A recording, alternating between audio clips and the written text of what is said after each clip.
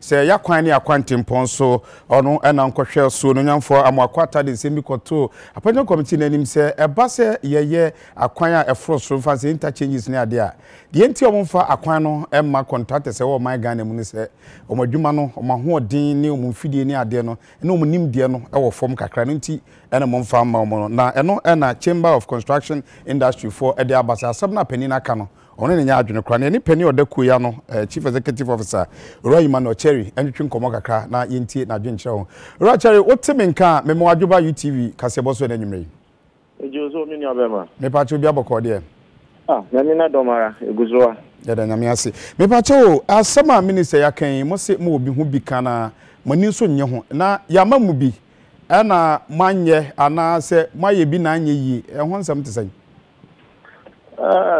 mami eda wase na me fa kwenya achia wahefo ni nyina se the minister kan na no okasa bebre bebre asem bebre oka ho no bebre no kore binsu de achia na se tretre no okay enu ntina se yebu afu kakra abotemnem oya nipa se ya enti ebufo badia anwa adwobrew anwa na edibeka okay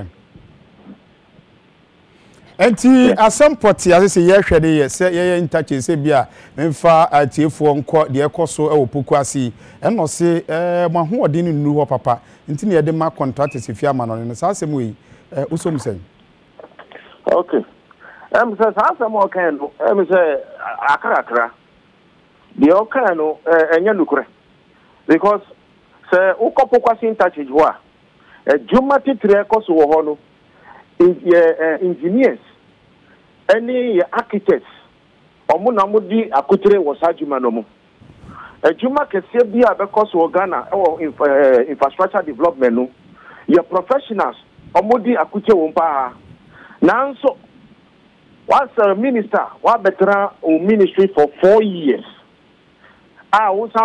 usanya akwenya so babe abetwaso na obetimi afie ni afie mampenyeni aka kire Ghana for ni nyina se local contractor for munye qualify or munye capacity. It's an insult, which means 4 years already work ministry or a juma ben obey.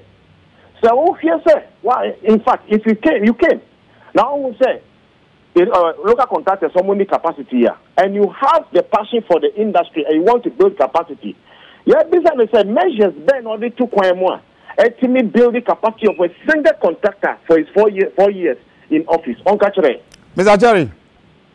Yes, sir. O can say the course will put for instance, example, Moka Hubine, but then person be say Koba say fear Jumana chassis, Echo can we the Magana contractor, and come move to me a Bruni Biansan count. And one I make catcher say, the I want to see Anu.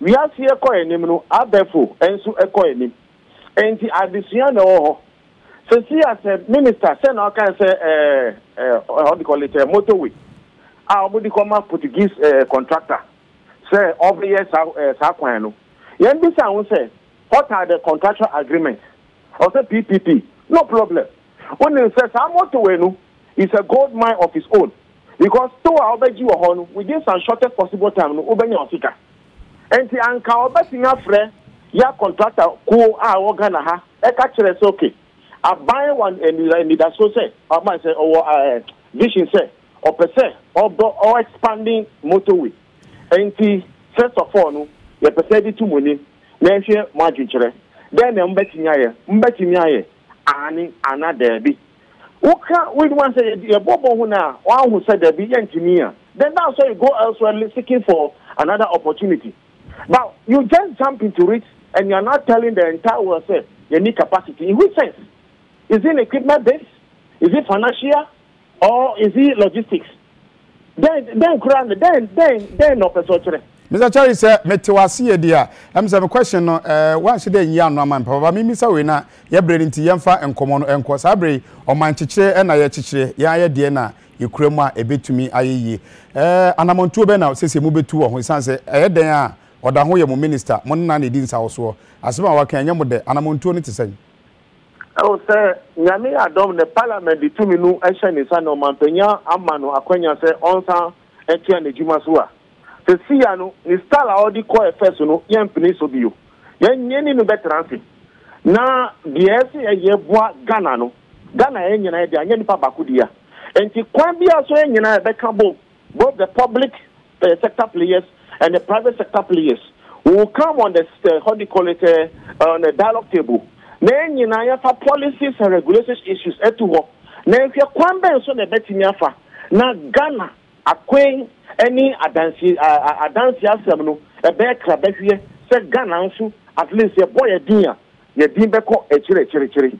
And you see ano Ghana Chamber of Construction Industry, we are much ready to partner government of the day to make sure that the infrastructure deficit in this country is being patched within the 4 years ahead of us. But we are now saying mutosi, mumanka sano so onom frame ya. Kwambe na mufaso mo pagya mo humu, sanse mo pagya mo humu bia ombehu.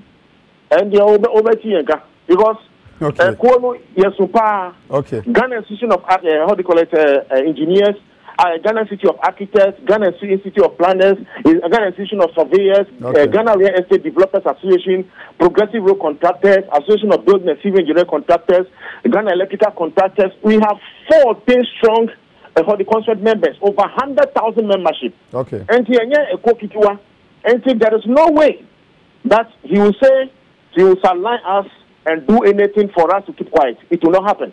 Not now. It may happen in the past. But from this particular administration, I'm telling you, or try this on Mankasa man is saying on Mankasa between the 1 year so office. Because to be honest with you, Ghana, we must collectively put our hands together to develop the country. President Nkwa Ontimiye, Minister Nkwa Ontimiye,